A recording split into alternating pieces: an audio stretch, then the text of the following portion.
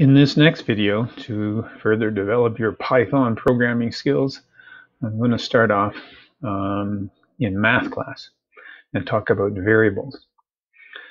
I think most of you are familiar when you use a variable in math, what you're really using is some kind of a letter or something to represent a value that can change, a value that can vary.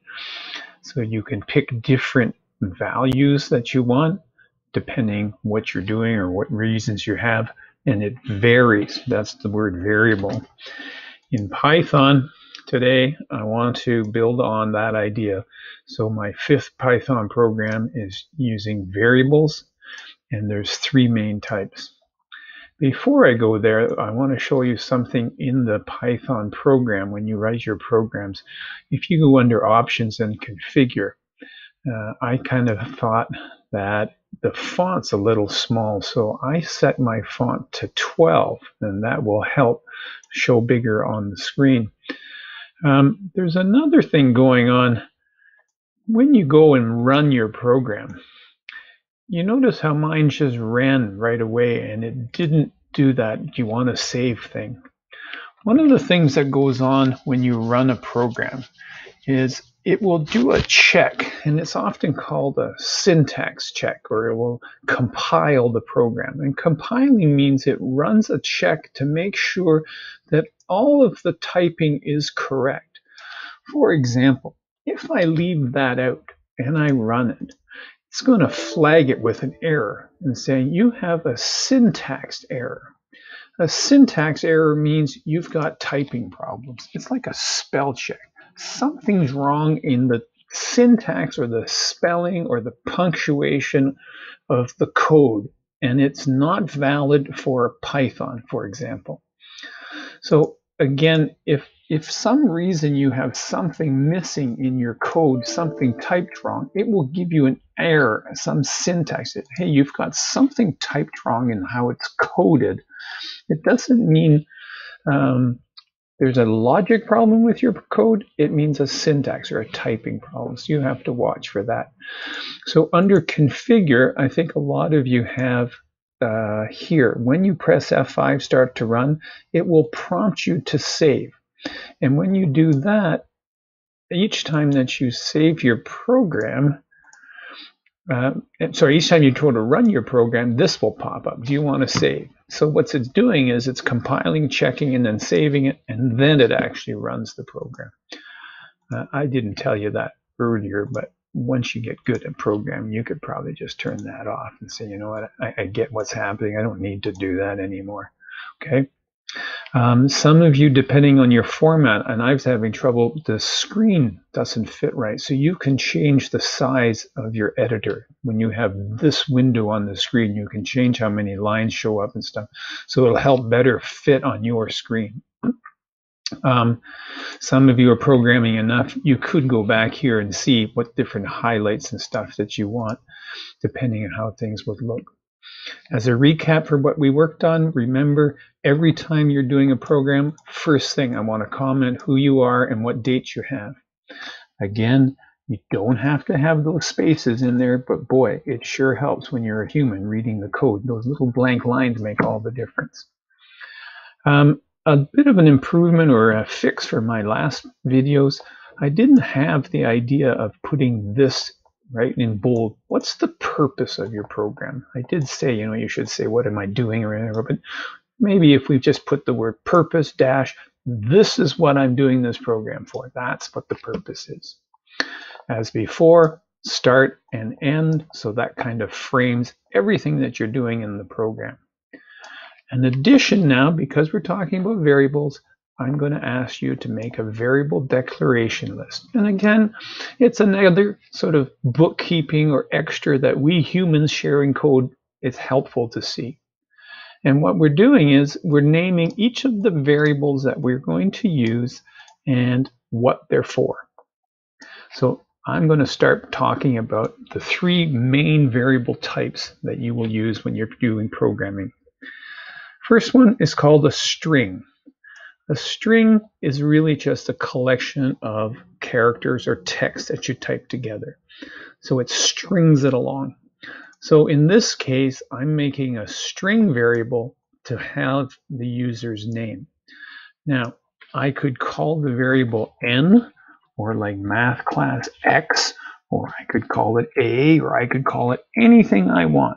But in programming, it's good to pick a name of a variable that's kind of like a single English word, or something that reminds you this variable has a job.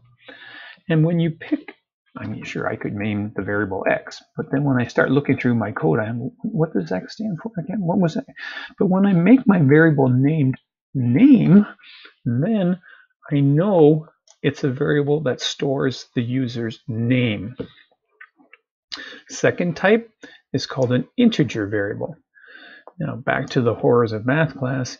Integers are numbers that have whole values. So how many apples in the bag? Well, there's 3 apples or there's 4 apples. You don't have 3.7 apples, generally speaking. When we talk about someone's age, right? How many years old are you? Yes, we could say 2.7 years old, but most people don't do that. So we use integer values for certain number values in life. Your age, how many people in a room, or how many cars in a parking lot. It's an integer value. That will make a lot more sense as you do more programming in your life if you go somewhere. But again, I could put a variable, call it a, or I could call it s, or I could call it anything. But why would I do that? In programming languages, it's just good practice to give small English words that reflect the job. So I'm going to make a variable called age, and it's going to have an integer value in years. Now it gets a little bit weird. What if I want to save a number in a variable or use a number in a variable, but I want decimal values? It's not an integer value. Different programming languages use different terms for this. A lot of programming languages like Java and stuff, if I remember right, they call them real numbers. Real meaning it can have any kind of value, negative, positive, decimal, everything.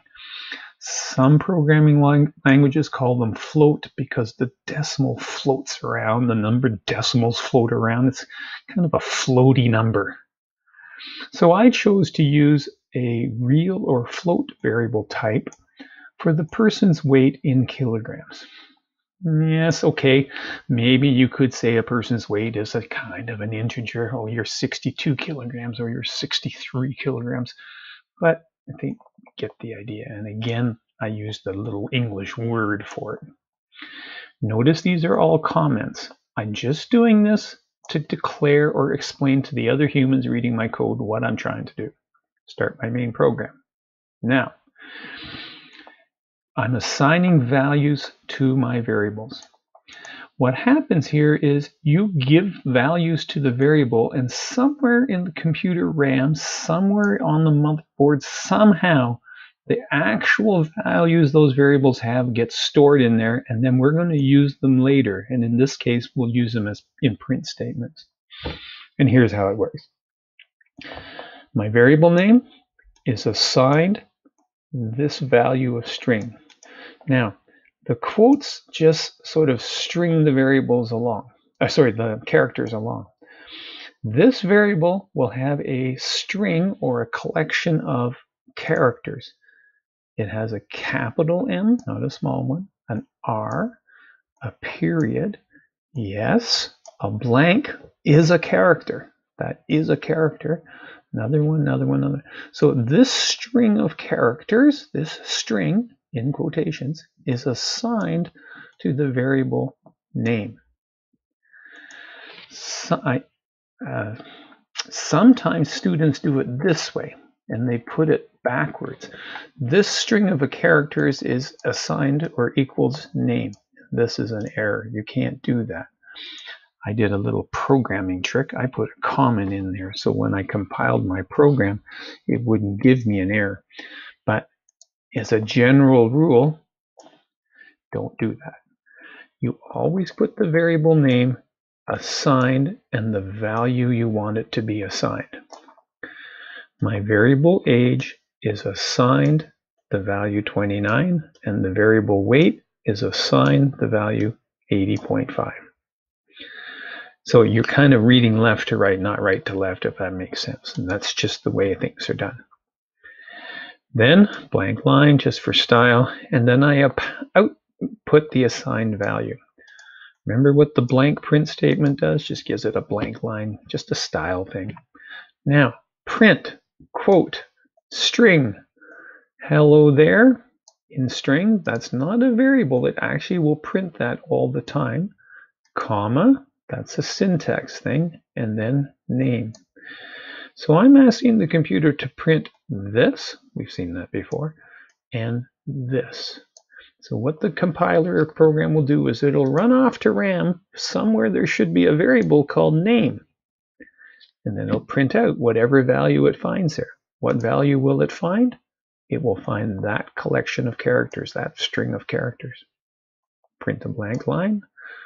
Print, run off to RAM. Somewhere on the computer motherboard is something stored. And whatever value you find for that variable, send it to the screen, comma, and then send that to the screen. Another style thing, print that, comma, run off to RAM, find that variable, whatever value it has, put it on the screen, and then that. Watch what happens. Run the program. Boom. Hello there, Mr. Meyer. Let me see if I can put this up for you.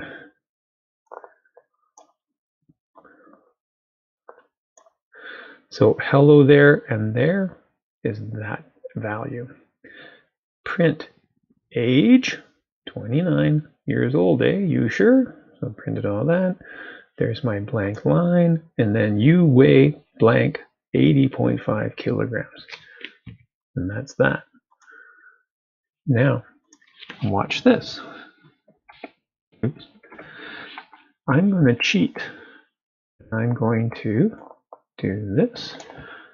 Copy. Paste it. So I assign the values, and I'm going to change the assigned values. So I'm just going to, and I'm going to say